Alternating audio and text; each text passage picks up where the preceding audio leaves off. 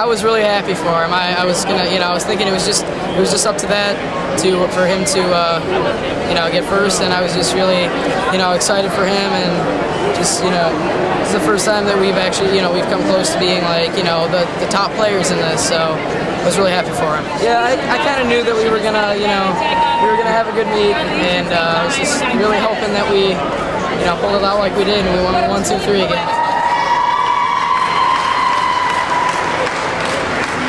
Me and Steven have been competing since we were little, and we always cheer each other on and say, "Good job, you can do this, like get after it." And it's like really nice because it's like I have a teammate like that's on my side and motivates me, and we always push each other because we're really good competition. I was trying to just stay calm, and then when I got up to the board I was like, okay, I can do this, just stay calm, do what I normally do in practice, and then just get it up, spin it. I said all the corrections that I needed in my head, and then I chucked it, and then I went in, and then after the dive I was like, I think I did it.